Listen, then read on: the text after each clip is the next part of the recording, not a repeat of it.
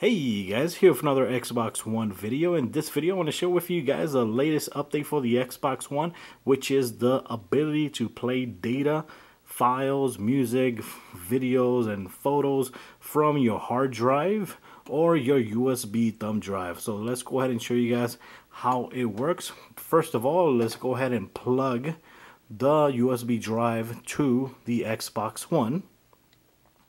But first of all, remember to download the Media Player Preview app from the App Store.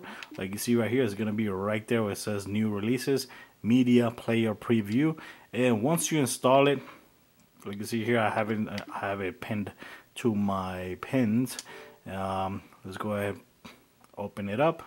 If you have a USB connected, it should recognize the USB drive.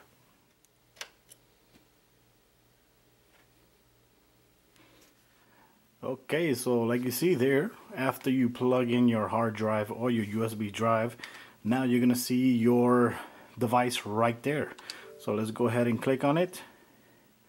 From there you can see whatever files you have in your hard drive or USB drive.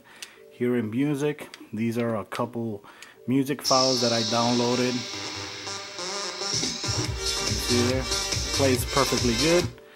Also, let's go ahead. Like you see here, you got the option to go back, to repeat, to go forward. And let's go ahead and see over here this video, which is a MP4 that I recorded with my digital camera. Like you see there, it works perfectly great, very flawlessly. Over here, this is a DivX video.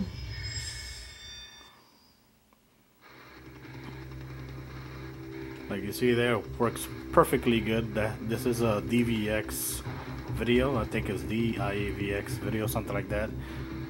And it works perfectly good, perfectly nice. And of course here, another video that I recorded there. If you press the shoulder button, you can actually, right here, you can go ahead and speed up your video. 16x, 32x, 64x, 120x, and that's it. So right there I could go ahead and play it. Look at that, works perfectly great. Awesome. Let's get out of here. Let's see if we could see some photos. Here I have, these are files from my PlayStation 4. We got, let's see, share. Here video clips, Need for Speed. See that? Like you see there, those are video clips that were recorded with my PlayStation 4, and it works perfectly good here too. It's also an MP4 video. Here in screenshots, let's see a couple pictures here.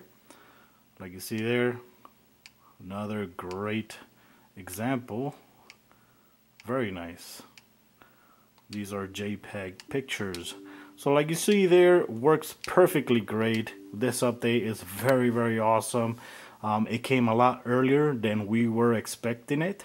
And right now it does not play MKV files, but it will get another update which will add the ability to play MKV files. So that is gonna be a lot more welcome. And that's it, guys. Thanks for watching this video. Let me know what you guys think about this update. Were you expecting this update? Share it in the comments. Thank you guys. Till next time.